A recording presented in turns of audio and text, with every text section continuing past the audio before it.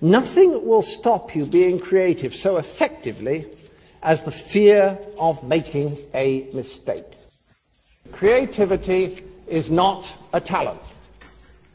It is not a talent. It is a way of operating, an ability to play. True play is experiment. What happens if I do this? What would happen if we did that? What if?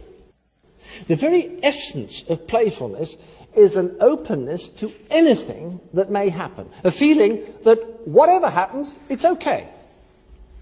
So you cannot be playful if you're frightened that moving in some direction will be wrong, something you shouldn't have done. I mean, you're either free to play or you're not.